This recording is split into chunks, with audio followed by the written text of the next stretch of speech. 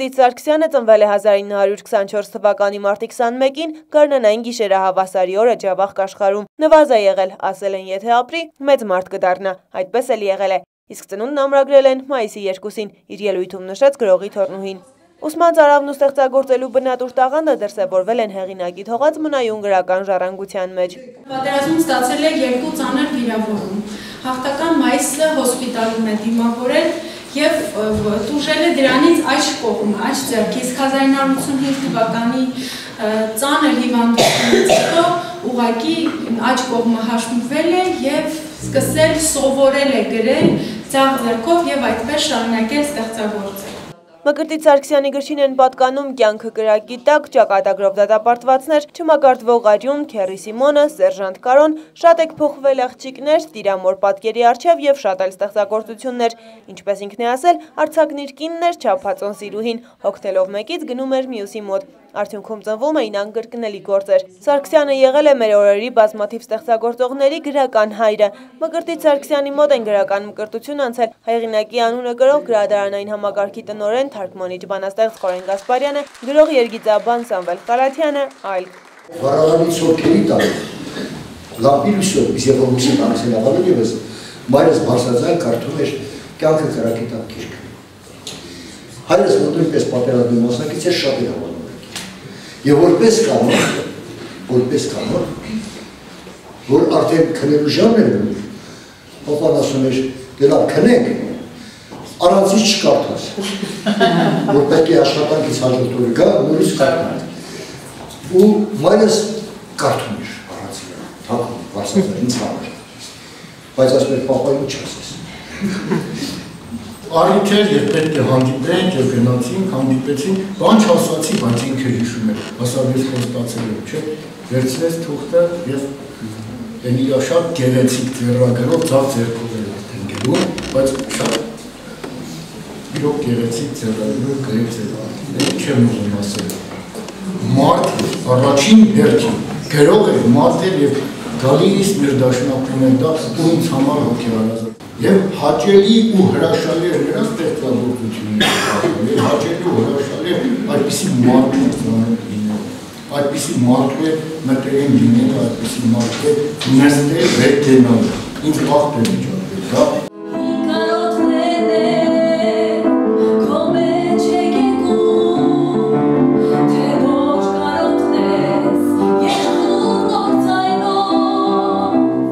Գիտեք, մեր տանը իսկապես ծավալվում էր գրական մեծ կյանք։ Մեր տան հյուրերը շատ մեծ գրողներ էին, Համոսահյան և Պարուր Սևակ, Վիգեն Խեչումյան և Գևորգ Արշակյան, Սիլվա Կապուտիկյան և մյուսները։ Ինքը բնավորությամբ, ինքը էությամբ, ես հիմա կարող եմ ասել, որ համեստ մարդ էր, որովհետև երբեք պոզա չուներ, այսպես դիրք չուներ, կեցվածք չուներ գրող խաղալու։ Ինքը անում էր ուղղակի իր գործը, աստվածատուր, Աստծո շնորհած իր գործը, Աստծո պարգևը ուղղակի դնում էր սպիտակ թղթի վրա և շարադրում իր արձակ ու չափածո տողերը։ Ինքը այդքան գրել է պատերազմի մասին, ինքը վերապրում էր և չէր խոսում պատերազմի մասին։ Եղավ մի դեպք, երբ հարցրեցին իրեն, թե ամենահետաքրքիր դեպքը պատերազմից, ամենաողբերգական, ամենասարսափելի, որ սարսուռ է առաջացնում, նորից մի լավ բան հիշեց, դրվագ հիշեց պատերազմից։ Ես իրեն հետո առանձին հարցրեցի, ասի, հայրիկ, իսկ ինչի չես պատմում ամենասարսափելի բան, ասեց, չի կարելի մարդուն այդքան նսեմացնել, իջեցնել մարդու մակարդակը, չի կարելի, բոլոր պարագաներում մարդը պետք է իր կոչումը պահի։ Այսպիսին էր նա, ինչ ասեմ, շատ հարուստ էություն էր, շատ հարուստ բնավորություն էր և մենք երջանիկ եղանք, որ անցանք մեր կյանքի, ես իմ 40 տարիները նրա հետ, նրա կողքին։ Գրողի մահից հետո հրապարակվել են 3 հատոր անտիպ ստեղծագործություններ, որոնց մեջ գործեր են, որ չէին հրապարակվի խորհրդային իշխանությունների ճնշումների ներքո, ինչպես նաև վիպակներ, պատմվածքներ, բանաստեղծություններ, քաղաքական հրապարակախոսական հոդվածներ և այլն։ Սարգսյանի նամականին ու մյուս գրքերը ևս լավ ընդունելության են արժանացել։ Այժմ հրատարակության է պատրաստվում թվով 5-րդ գրողի հարցազրույցների և գրականագիտական հոդվածների ժողովածուն։ Միջոցառման ընթացքում խոսվեց նաև գրողի ստեղծագործություններում ճշմարիտի և գեղեցիկի հակադրության, որպես երգիծական հնարքի մասին, վերլուծության ենթարկվեց վախի հոգեբանական կողմը։ Ցերեկույթն ամփոփվեց գրողի չափածո ստեղծագործությունների ընթերցանությամբ։ Էրմինե Յավերյան, Համլետ Պապանյան, Վանաձորյան, օրեր։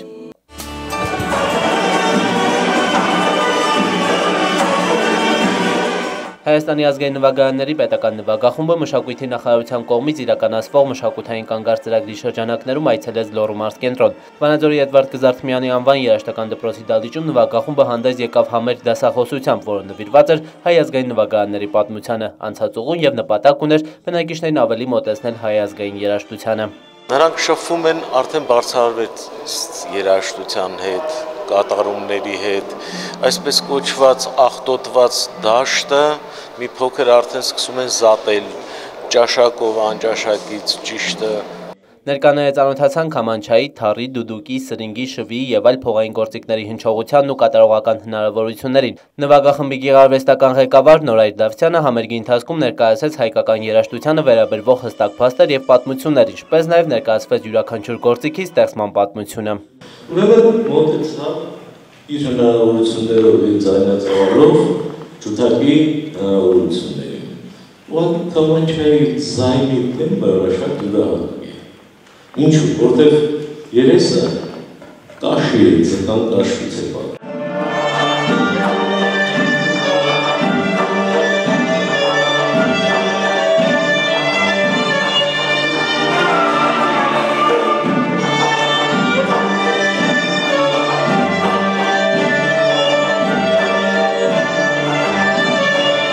Համերգային ծրագրի ընթացքում ելույթ ունեցան նաև երգիչ-երգչուհիներ, ովքեր իրենց կատարումներով ամբողջացրին հայկական ավանդական երգարվեստի կոլորիտը։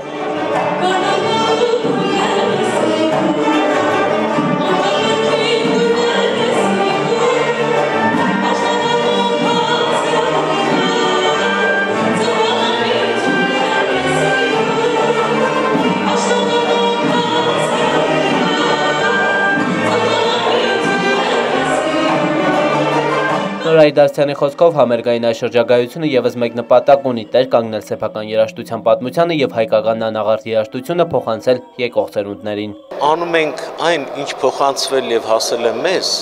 եւ մենք պահպանելով դա փոխանցում ենք նաեւ հաջորդ սերունդներին։ Սա արդեն մեր գլխավոր նպատակներից մեկն է, որտեւ եթե մեզանով ավարտվի այդ ամեն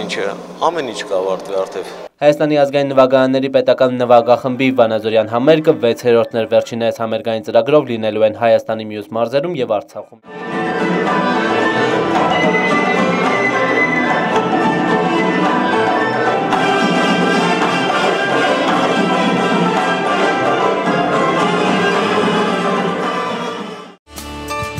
Լոռու մարզում ապրող խուլերի համայնքի ներկայացուցիչները մինչև օրս զրկված էին իրենց հասանելի լեզվով հոգևոր տեսանյութերից։ Բացը լրացնելու համար հայ առաքելական եկեղեցին ու Հայաստանի աստվածաշնչային ընկերությունը խուլերի համար աստվածաշունչ են հրատարակել։ Տեսանյութերի ստեղծման համար երկար ժամանակ է պահանջվել, որի արդյունքում պարզվել է, որ ժեստերի լեզվում նույնիսկ հոգևոր տերմիններ չկան։ Հայաստանի աստվածաշնչյան ընկերության ծրագրերի տնօրեն Աշավիր Գաբուջյանը Վանաձորի Սուրբ Գրիգոր Նարեկացի եկեղեցու հանդիսությունների դահլիճում Վանաձորի խուլերի համայնքին ներկայացրեց տեսահսկավառակները։ Նշեց, որ սկավառակներում տեղ են գտել միայն 5 տարեկանի 237 պատմություն։ Մեր ընկերության ծրագիրը նա է, որ Հայաստանի Հանրապետության ողջ տարածքում գտնվող 3500 խուլերին մենք կարողանանք հասցնել ամբողջական աստվածաշունչը։ 5 տարեկանի պատմություններն են 4 DVD-ներով ժեստերի լեզվի թարգմանությամբ, որպեսզի կարողանան հնարավորություն ունենալ աստվածաշունչ մատյանը հասկանալու, Աստծո խոսքը։ Տեր Աբրահամ Քահանա Մարտիրոսյանի խոսքով այս նախաձեռնությունը շատ կարևոր է, քանզի ժեստերի լեզվով աստվածաշունչ չկար, ինչը աղանդավորական կազմակերպություններին հնարավորություն էր տալիս աղավաղված տարբերակները տարածել։ Տվոք սրտի մեր իրականության մեջ կան սկավառակների տարբեր տեսակներ հրատարակված կրոնական աղանդավորական շարժումների կողմից, որոնց միջոցով մեծ քարոզություն է լինում, որը շատ մարդիկ պարզապես ժեստերի լեզուն չտիրապետելով չեն կարողանում հասկանալ, իսկ իրենք պարզապես զոհն են դառնում, եւ այսօր Աստծո ողորմությամբ նաեւ իրենց համար հասանելի, իրենց լեզվով հասանելի լեզվով սկավառակներ հրատարակվեցին հենց իրենց համայնքի ներսի երիտասարդների կողմից 5 տարեկանյան ամբողջ պատմությունները իրենց ներկայացվելու, իրենց հասանելի դառնալու համար։ Տեսահսկավառակի շնորհանդեսի ավարտին սկավառակները բաժանվեցին ներկաներին։ Վանաձորի մի շարք փողոցներում պարբերաբար նկատվում են աղբակույտեր, որոնք ժամանակի ընթացքում չեն մաքրվում, աղբակույտերն էլ գոյանում են հիմնականում աղբամանների կողքին, այն էլ դատարկ աղբամանների։ Օրինակ, Մարզկենտրոնի, Բանակի եւ Աբովյան փողոցների աղբամանները դատարկ են, սակայն դրանց կողքին աղբի պակաս չկա, բնակիչները աղբը նետում են ոչ թե աղբամանների մեջ, այլ թողնում դրանց կողքին, իսկ հափառողջներն էլ աղբը ցիրուցան են անում ամբողջ փողոցով մեկ։ Կադրերը ներկայացնում ենք առանց մեկնաբանության։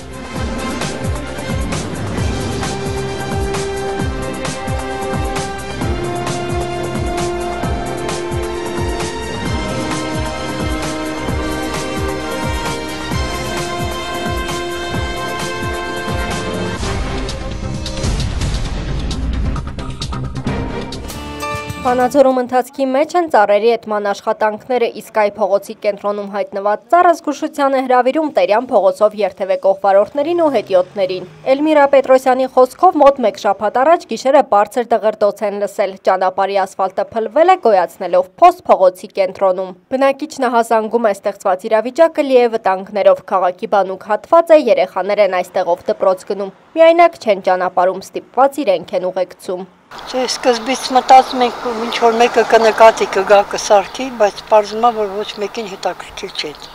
Փողոցը ոնց կանցնեն մարդիկ, ինչ կանեն։ Նախ ավտոմեքենաները րոպեն մի հատ անցնում են, հետո երեխաները դպրոցը կողքին է, տեղով են անցնում գնում գալի։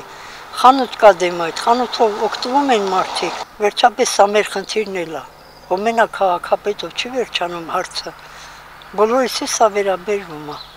Բոլորս քանդող ենք, սարքող չկա։ Վանաձորի համայնքապետարանում տեղյակ են խնդրի մասին կոմունալ տնտեսության եւ բարեկարգման բաժնի մասնագետները տեղում համապատասխան ուսումնասիրություն են իրականացնում, պարզելու խնդրի առաջացման պատճառը։ Լուծումն էլ ըստ ամենայնի չի ուշանա։ Բնականաբար խնդրին լուծում կտանք։ Նման խնդիր նաեւ ունենք տարվան 4-րդ բարձրացող ճանապարհի վերևի մասում, այնտեղ արդեն հստակ երևում է, ուսումնասիրել ենք դիտահորի կողքերը ճանապարհը իր ուղիղ հատվածից իջելա, փոսա այնպես առաջացել։ Հիմա մեր մասնագետները Տերյան փողոցի վրա գտնվող ձեր ասած խնդիրը կուսումնասիրեն, հասկանանք ինչն է դրա պատճառը, բնականաբար խնդրին լուծում կտանք։ Վանաձորի համայնքապետարանի կոմունալ տնտեսության եւ բարեկարգման բաժնի պետի ժամանակավոր պաշտոնակատարը խոսեց նաեւ արատավոր մի երևույթի մասին, երբ ճակերտավոր անհայտ պատճառներով անհետանում են քաղաքի դիտահորերի կափարիչները, ճանապարհներին ստեղծելով վտանգաշատ իրավիճակներ վարորդների ու հետիոտների համար։ Լինում են դեպքեր, որ դիտահորերի կափարիչները, չգիտեմ ինչ պատճառներով անհետանում են։ Մենք բյուջեով նախատեսած ամեն տարվա համար ունենում ենք նման տող, որ դիտահորերի կափարիչները, որոնք որ չգիտեմ ինչ պատճառներով անհետանում են, տեղադրենք։ Բնականաբար, որտեղ նման խնդիրը առաջանում, թե բնակիչների միջոցով ահազանգի, թե մեր աշխատակիցների ուսումնասիրությունների արդյունքում, որտեղ խնդիր ալնում, խնդրին լուծում ենք տալի անմիջապես։ Կարեն Պարավյանի վստահեցմամբ քաղաքում այս պահին 3 բաց դիտահոր կա, 3-ն էլ տարոն 2 թաղամասում։ Քանի որ դիտահորերը փոքր են եւ կափարիչները մեկ օրվա ընթացքում փոխարինվում են, քաղաքացիներին դրանց բացակայության մասին իրազեկելու հարկ չի լինում, վստահեցնում են Վանաձորի համայնքապետարանից։ Վանաձորի ծանամարտի դպրոցում կայացավ ծանամարտի պատանիների քաղաքային առաջնություն, որին մասնակցում են 2001-2003 թվականներին ծնված մոտ 100 մարզիկ Վանաձորից, Արցախից, Բագրատաշենից եւ Կարբիից։ Մրցաշարն արդեն ավանդական է դարձել եւ յուրաքանչյուր տարի գարնանը մարզադպրոցի կողմից իրականացվող մրցումները նպատակ ունեն մասսայականացնել ծանամարտը եւ ներգրավել ավելի շատ մարզիկների։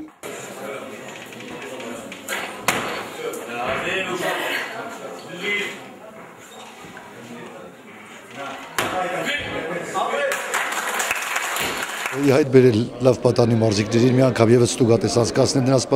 պատրաստվածության վերաբերյալ։ Մրցաշարն անցկացվեց 10 քաշային կարգում, մրցանակային տեղեր գրաված մարզիկները Վանաձորի քաղաքապետարանի կողմից արժանացան մեդալների եւ գավաթների։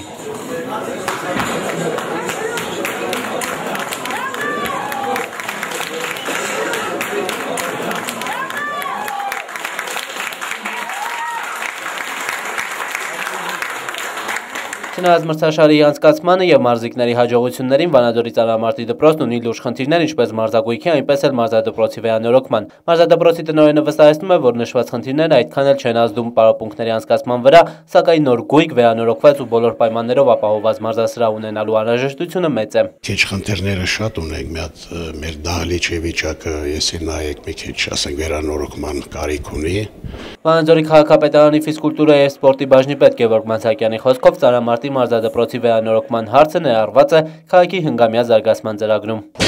Մոտ 46 միլիոն պետք է ներդրվի, որպեսզի մարզադահլիճը վերակառուցվի։ Հույսով եք մոտակա տարիներին անպայման ծանրամարտի մարզադահլիճի հարցը նույնպես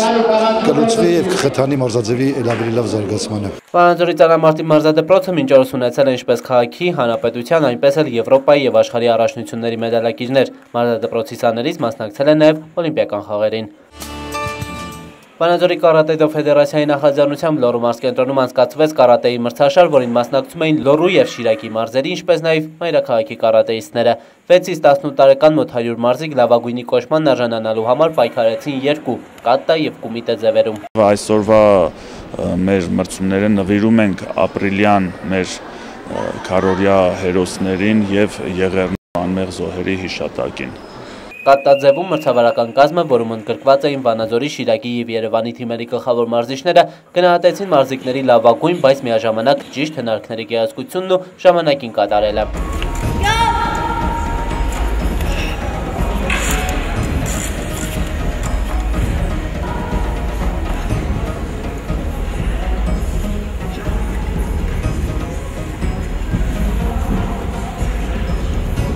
Վանաձորի կարատե ֆեդերացիայի նախագահ Արման Սարգսյանի խոսքով մրցաշարը մարզիկների համար ստուգատես է մայիսին կայանալիք Հայաստանի առաջնության ընթառաջ։ Այս մրցաշարի ընթացքում մարզիչները, ինչպես նաև մարզիկները կարող են տեսնել իրենց թերությունները եւ մինչ Հայաստանի առաջնությունը շտկել դրանք։ Սա նախապատրաստական է, մենք ունենք նաև նոր կարատեիստներ փորձի փոխանակում եւ լավագույններին բացահայտելու, որպեսզի Հայաստանի առաջնությանը մասնակցեն։ Հյուրընկալված մարզիչների խոսքով նման մրցաշարը փորձի փոխանակման հնարավորություն է մարզիկների ու մարզիչների համար։ Բացի դա մարզիկների մոտ ստեղծվում են ընկերական հարաբերություններ, ինչը սպորտում ամենակարևորն է։ Վանաձորում, երբ մրցաշարերը լինում են, ֆեդերացիան անպայման տեղակապահում, մենք համագործակցում ենք, մարզչական կազմը, ինչպես նաև թե մրցաշարին մասնակցող աշակերտները նույն փորձը փոխանակում են մարզչական կազմի մեջ, դատավարական հնարքներին են տիրապետում, երեխաների հետ ճիշտ աշխատելու, ինչպես ֆիզիկական տվյալները բարձրացնելու, այնպես տեխնիկական եւ իհարկե բարեհոգեբանական երեխաների մոտ աստիճանը բարձրացնելու համար։ Լավ ակնկալիքներ ունեմ, հույսով եմ լավ տեղեր կգրավեն մեր մարզիկները, չնայած որ Վանաձորի կարատե ֆեդերացիայում արժում են շատ ուժեղ մարզիկներ, շատ թերձված մարզիկներ, փորձառու մարզիկներ, որոնք բազմիցս ավարտել են Հայաստանի առաջնությունների, միջազգային առաջնություններին։ Երկու խոսքել սենսեի համար, որը այսօր չանք ու երան չի խնայում Վանաձորում կարատեն մարզարվեստը տարածելու, պրոպագանդելու եւ ուժեղ մարզիկներ պատրաստելու համար։ Կատտաձևի ստուգատեսից հետո մրցագորգի վրա սկսեցին գնահատել կոմիտե ձևում մարզիկների պատրաստվածությունը։ Այս ձևում մարզիկները միմյանց դեմ պայքարեցին հաղթողի կոչման արժանանալու համար։